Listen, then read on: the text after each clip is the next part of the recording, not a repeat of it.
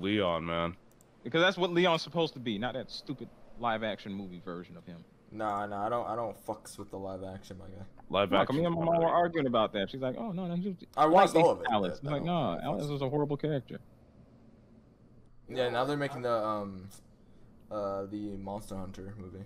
Yeah, now they're making her the main character in Monster Hunter. She don't need to be every time in every movie. She's the main character of Capcom. She is not Capcom to me.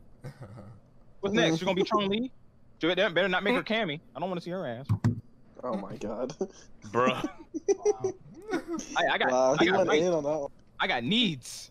My ding ding needs some good needs. Oh my god, bro. Stop it. And come for that soft stuff. I want my ding ding to be hard.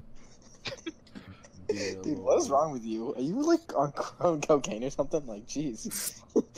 No. I want, because it seems like she's always in Capcom stuff. And if I want Cammy, and like, let's say make a Street Fighter series, like a Street Fighter movie, she's gonna be Cammy, and my ding ding's gonna get soft.